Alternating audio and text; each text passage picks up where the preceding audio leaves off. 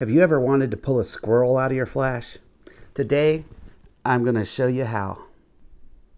That one was for you, Les. Goes out to you. I know you're Carl's biggest fan.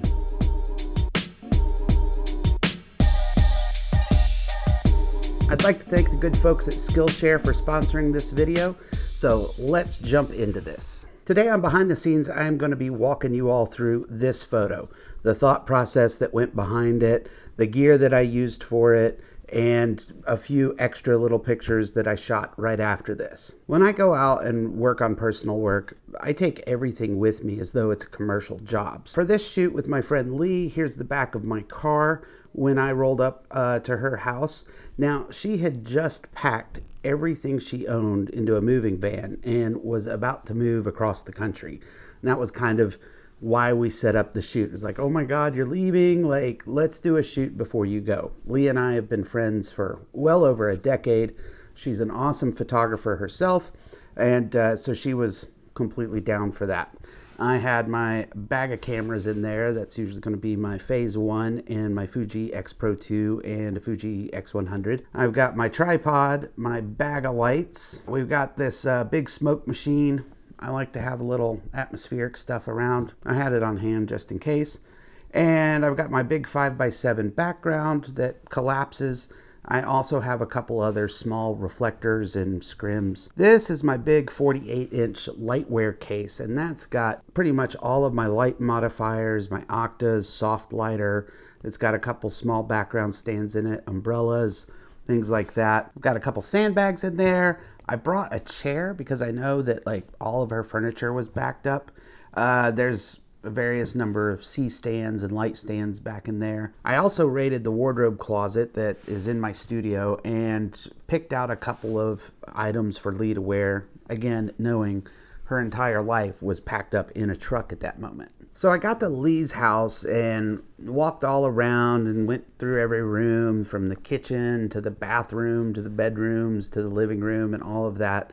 There was a lot of texture to the place, and I kind of dug this hallway. I'm like, all right, I like the leading lines of it. There's this fabric hanging that I can do something with, and that can be a decent background. So I grabbed my little chair, put that in there, and started to build a picture. Where I've been getting inspiration for lighting lately is just how light falls naturally in a space. So if you look at this picture here, it's like early morning sunlight coming through the blinds, and that direct light from the sun is really warm, and it's also kind of hard, but all the rest of the light in the room is kind of cool because it's like open shade.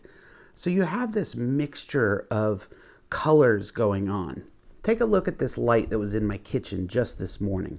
I go downstairs, I'm getting my coffee, and the light from the morning sun is coming through the windows, and I just love this light. I love this mixture of like a hard light and the softness of the fill of all the rest of the light going on in the room. But what's really interesting to me is when you start to bring that exposure down and you're just exposing for those highlights, it gets really dramatic and really cool looking. I also really like how sunlight plays through trees and leaves and then hits glass and creates these very hard, bright reflections. Like this is just the light that's hitting the back door in my kitchen. I love the mixture of, look how soft those leaf shadows are that are moving, and then that hard line of light that's coming from light reflecting off glass. So I look at light like that and I'm like, how can I start to replicate that? Because the problem with being a portrait photographer is you see this amazing light right then and there in that moment, but you have no one to put in front of it. You have no one to place in that light. So I make little mental notes of like, I really dug how that light looked, how it maybe bounced off of the floor and up to the ceiling. Maybe that's something I can play with. I can take a light and hit it on a floor and then see what that looks like bouncing up somewhere else. But there's lots of this like hard light with a soft fill. So that's what I decided I was going to try with this shoot with my friend Leigh. So here's my lighting setup. The first thing I have set up is a really large soft lighter. It's about a 60-inch soft lighter. A soft lighter is basically an umbrella with a diffusion material across the front. It's kind of like a round, flat-faced softbox. I just needed a soft light. This could have been a shoot-through umbrella, a reflective umbrella. It could have been a big softbox. Didn't have to be a soft lighter. Sitting in front of my big soft lighter was this Photix Metros Plus flash. This is the flash I've been using these days. And I decided I was going to add about a half or a full CTO gel to that. I used the MagMod system for grids and gels and things like that for my hot shoe flash. So I have this warming gel. I think it was half CTO, full CTO, somewhere in that range. That sticks onto the front of my flash like that with magnets. Pretty ingenious. And then I use the Mag Beam. This is most likely my favorite hot shoe flash accessory. I love this thing. So this focuses the light coming out of the flash, and it will project whatever little gobo you put here. They have several different kinds of shapes and forms and dappled things that you can put into a Mag Beam, and it's going to project that onto your subject. So this flash is sitting in front of the soft lighter. My idea for the light would be to have a big wash of soft light that was running at daylight temperature, and then have a little beam of hard light going right with it that was going to be running at a different color temperature. I believe it was Gregory Heisler that said, white light is a lie, meaning there's never perfect, complete, matched light wherever you go out into the world. Wherever you walk out, there's going to be different color temperatures of light. And me being a very technical person is I want all my light sources to match. A big thing for me to do is to let go of that, let go of everything must be correct, and start to mix color temperatures of lights. So here's the kind of side view look at it. You can see my hot shoe flash like going in there, and then you've got my soft lighter chasing it. You got a hard crunchy light going right down the middle and a soft chewy light kind of chasing behind it. My goal in my head for this was that the little beam of light coming from the Mag Beam was going to be my main light, and then the big soft lighter was going to be the fill. So I knew that my main light, that strip of light that was going to be hitting Leigh, needed to be brighter than the big soft lighter coming in behind. Again, here is the place I decided to shoot. Then I set up a camera, set up lights, and this is my first test shot. The first thing that I can tell that's wrong with this is that my fill light, that big soft lighter, is just too bright. The power is up too much. So I dialed that power down, and it started to look like this. And this is just raw, straight from camera. I'm shooting with about a 35mm equivalent lens. We've got the hot shoe flash with the Mag Beam on Leigh, followed by a Photix Indra with the fill light from the soft lighter. And then I had a hot shoe flash that I was simply just holding from camera position, bouncing it into the ceiling above to bring a little bit of light down in the hallway, because the foreground was like just getting too dark. But I wasn't happy with this flash filling in just white light. I wanted to change that up a bit more. So I cycled through a couple of different colored gels. I tried a green gel, I tried a blue gel, and I finally settled on this lavender gel.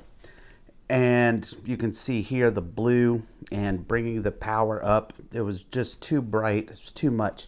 I wanted it to be really subtle. So I finally got it looking like this. There's this kind of bluish green cast to the hallway. My thought process was like, you know, in films when someone's like at a cheap motel or something like that, there's always gonna be these like fluorescent or neon signs or something like that, always giving a kind of greenish, bluish, sort of weird cast to the color of a place. So that was kind of part of my thought process. I wanted the light to have a feeling of either being early in the morning or late in the afternoon, and maybe a door was kind of open, and that last bit of sun or the first light of the sun coming in was just making this little beam of light on Leigh and then the cool kind of just fill light that's around in a room early in the morning or late in the afternoon is filling up the rest of the place. And then there's just this little bit extra of a grungy, greeny, bluish something kind of light just sort of glowing. So just again, this light right in here, that's coming from the mag beam with this little strip gobo in it. You see this soft feathered light right here. That's coming from the soft lighter. That's also all of this light on this curtain that's hanging up. That's from the soft lighter. And this light that's just hitting Leigh here and here, that's from the mag beam. And it's overpowering the light that's coming from that soft lighter. And then this soft little glow here on the walls, and adding just a smidge of fill probably right in here on Leigh, is from that handheld flash that I'm just holding from camera position, bouncing it into the ceiling at a really low power setting. It was probably something like 32nd power or 64th power. I know my Photix Indra on the soft lighter, that was only sitting at 64th power. I can't exactly remember what the mag beam power was set to, but it probably was somewhere in the, 1/8 to 1/4 power range, I would imagine. Let me show you a couple other pictures I took on my shoot with Leigh, but first, let me tell you about today's sponsor. I'd really like to thank the good folks at Skillshare for sponsoring this video today. Skillshare has thousands of classes for creative and curious people. You can take classes in design, in photography, video, business, and cooking. I really dig the cooking classes on Skillshare. Members get unlimited access to thousands of classes with hands-on projects and feedback from a community of millions of people. Y'all, I mean, you can take a class with Aaron Draplin. He is a hero to me. I'm not even a designer, and I soak up anything that man does. And he's got classes on Skillshare. If you click on my link below for Skillshare, the first 1,000 of you who sign up will get 2 months of premium access for free. 2 months free, thousands of classes. 2 months premium. 1,000 of you. How awesome is that? So, thank you Skillshare. I appreciate it. Thank you everyone. I appreciate you. Let's get back to the pictures. Where were we? So when I was done shooting with the chair, I had some time. Leigh still had some time. I was like, let's just kind of play. And with these personal project pictures, it's a time to try things out. Things are going to work. Things are going to not work. It's going to be awesome. It's going to suck. And that's okay because I'm getting to work. If you go watch my Burnout 2 video, you'll know what I'm talking about. Get to work, right? So I'm just getting to work. So I'm like, okay, Leigh, what else can we do? I rarely, if ever, have anyone just lie on a floor. So do you mind lying on the floor here in your hallway? And she's like, I'm down for whatever. So she lays down in the hallway. So to start shooting, I kept the soft lighter on and I just grabbed the light that was on the stand that had the mag beam on it. And I took the little gobo out, took that out, and decided to just try shooting with this. All of these pictures I was shooting tethered to my laptop. So I put a sandbag down on the floor and then I put my camera on that. So because my tripod would not get low enough.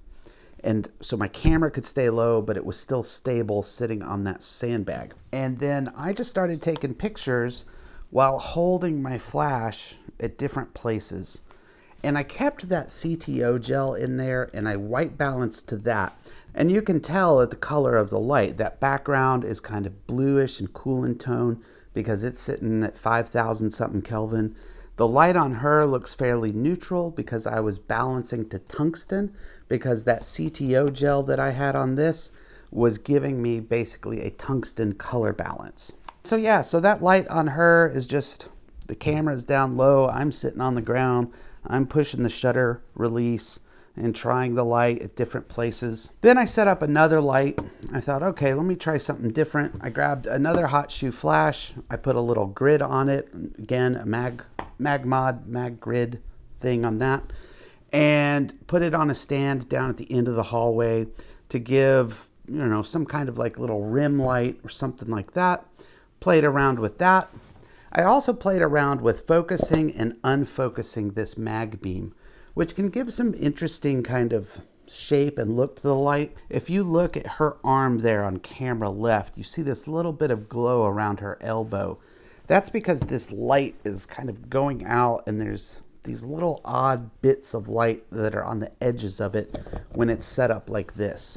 Tried it in black and white. I kind of liked that. For this picture, I just basically took my flash that had the mag beam, slightly defocused, and I just put it on the ground and pointed it at Leigh. That is the light that's hitting her here and here. And notice that little arc of light right there. That's also coming from this mag beam. This light here and here and here is coming from that light that's on the stand that has the grid on it that we saw earlier in the picture. It's coming from that light, just giving a little bit of fill and a little separation and a little bit of rim light. The happy accident that happened on this shoot was I was in Capture One looking at the picture. I thought I was on my selection cursor, but I was actually on the rotate cursor. I had forgotten to turn that off. And I ended up clicking on this picture a couple of times and rotated it, and I liked it so much more. So here's how I shot it, right? That's her laying on the ground. I'm kind of standing, you know, above her, shooting down towards her.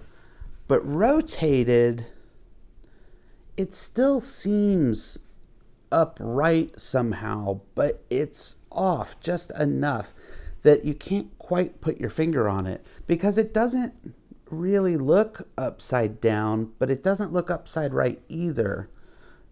It just sort of works. And again, this just comes out of getting to work.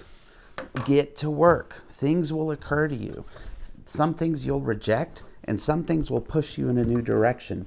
So now there are times when I'm shooting at something that's kind of an off angle. I sit there and rotate the picture, and I look at it, you know, vertically. If I shot it horizontally, I turn it upside down. I'll flip it 180 degrees sometimes. I never would have thought to do that kind of thing before. I'm always stuck in this like narrow technical, this is how photography must be done box. And I have to get out of this stupid box. I don't want to live in this box anymore. Now there are times when it is called for to be in that box. In fact, I would say most of the work that I get is because I live in that box. I'm very technical. I get things dialed down. I can work quickly. I can work under pressure because I know the technical limitations of photography and lighting, and I can make things happen in a short amount of time. That's great, but I'm stuck there. I don't think to do it like this. I don't have time to play. I don't have time to try things new. And that is where personal projects come into play. You get to have the time to do the stuff that you never normally get to do. So yeah, so that's it. That's my shot, looking at sunlight coming through my house and trying to figure it out. And honestly, I really feel like this picture is a rough draft. I feel like this kind of work is sort of my sketchbook, that this isn't the final piece. And as I show you more of my personal work in upcoming videos, I'm going to point out where I feel like this is a work in progress. It's putting me towards something. It's setting something in motion for me that I'm not there yet. I haven't arrived. I'm still on this very long plateau, but I'm trying new stuff. I'm enjoying the process. I don't hate photography anymore. Like, I'm falling in love with the camera again, and with the process, and with making pictures. And I'm looking forward to doing more. And that is what is key in my life. That is what I need to keep me going. So that's it for this shoot and share, show and tell, behind the scenes. I want to do several of these videos. Do y'all have a good name for this? What should it be called? Should it be called show and tell? Should it be called shoot and tell? Shoot and share? Should it be called just BTS, behind the scenes? I really don't know.